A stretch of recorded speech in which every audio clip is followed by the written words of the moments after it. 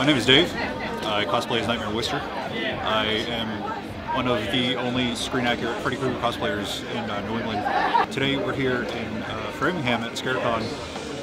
I had the opportunity to work with Heather Langenkamp, who, as you know, played Nancy in The Nightmare on Elm Street. Did a couple photo ops with fans here. It's pretty surreal that I've only done this for about a year and a half, 2 years, and this is where I'm at. I'm taking professional photo ops with these infamous cast members, really, and I get to go home and share these experiences with friends and family. I enjoy it. It's really surreal. But my relationship with Nancy has changed a great deal for the last 35 years that I've known Nancy. I first met Nancy on the page, and I really put myself into her. She was very similar to me in the way she was a teenager and she was young and she was really innocent, and but she became very strong, and I loved learning from Nancy on the page how to be a stronger person in my real life.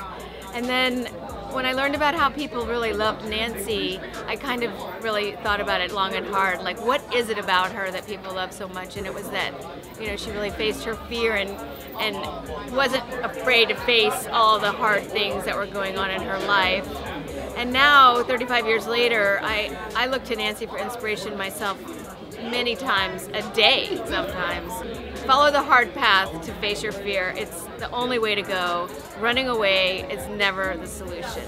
Here I am in Framingham, Massachusetts with friends, and friends like Amanda Wiss, who I've known for 35 years, and then friends like Lisa Wilcox, who has become such a close friend because we do these conventions very frequently together, and we're just like really important people to each other. And then I look out and I see folks who come to this place to be with friends and relatives who've grown up loving horror.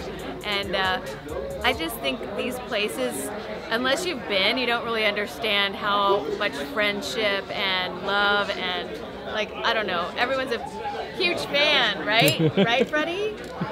I'm the only person in the world who loves him like a brother. I just oh, Freddie, I love you.